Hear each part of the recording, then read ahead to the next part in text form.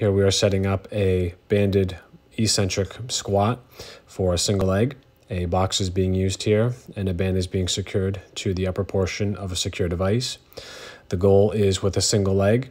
You are standing on the affected leg, which is the left leg as demonstrated here.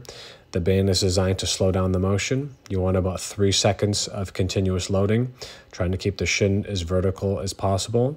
You want to use the opposite leg to help you stand back up, and then you repeat in the single leg stance, and then you would alternate for the opposite side.